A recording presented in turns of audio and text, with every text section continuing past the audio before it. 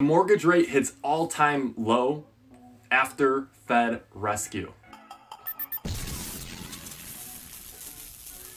If you want to know everything from living, dining, sleeping, buying, and selling here in the Detroit Metro, hit that subscribe and tap the bell because I have new videos coming out weekly, and I absolutely love when people call me, text me, or email me because they're thinking about buying here in the Detroit Metro. So if you have any plans to buy or sell here in the Detroit Metro, call me, text me, email me, or even send the pigeon carrier because I've got your back. So the average US rate for a 30-year fixed mortgage fell to only 3.23% this week, the lowest ever recorded by Freddie Mac in a series that goes all the way back to 1971. The rate fell 10 basis points from the prior week after the Federal Reserve spent almost $500 billion buying mortgage-backed securities to grease the wheels of the bond market and reassure investors. The new low beat the prior record, the 3.29% recorded in the first week of March, by 6 basis points. And on March 15th, the Fed initially announced it would buy $200 billion of agency MBS to keep credit flowing amid COVID-19 fears. After the pandemic worsened in the following days and credit markets began freezing anew, Powell announced on March 23rd the Fed would buy as many bonds as needed to restore functioning.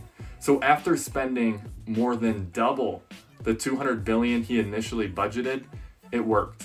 During a video press conference with reporters on Wednesday after the end of the central bank's two-day meeting, Fed Chairman Jerome Powell declared the program as an overall success.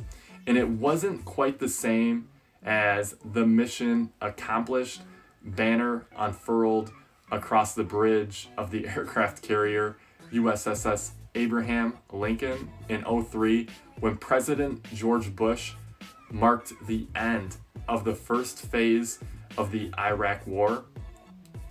But it was as close as the soft-spoken head of the Fed who follows the tradition of using muted language that won't upset the markets is likely to get. He said our purchases have helped market conditions improve stability in recent weeks. And Powell said on Wednesday, in light of this improvement, we have slowed our pace of purchases. The Fed will continue buying bonds as needed to keep credit markets liquid, Powell told reporters without providing specifics. That indicates that we're unlikely to see anything like the three-day buying spree in late March when the Fed bought $99.9 billion of MBS, according to data provided by Housing Wire. So while home buying demand is still on pause, with most of the US under stay-at-home mandates, the record low interest rates should provide quick support for refinancing activity, said Sam Cater, Freddie Mac's chief economist. The size and depth of the secondary mortgage market is helping to keep low rates at record lows.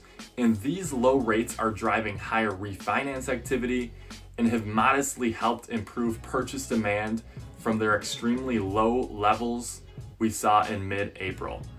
Refinancing volume probably will rise to about $429 billion in the second quarter, and Fannie Mae said in an April 10 forecast that would make it the highest since 2012's fourth quarter, according to data from Mortgage Bankers Association.